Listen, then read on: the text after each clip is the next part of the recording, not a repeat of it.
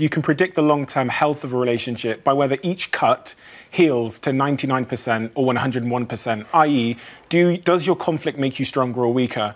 And there's this famous scientist, a professor called Professor John Gottman, right, who studied divorced couples and found the one thing that leads to divorce in relationship is contempt. If you're my partner and you go, come look at this out the window, and I just go, oh, fuck.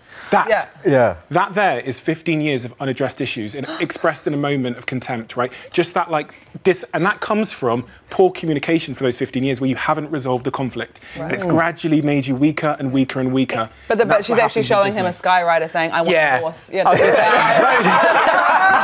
Do you see that? Jeez, man. Right. You don't even want to look at a skywriter? It costs a lot.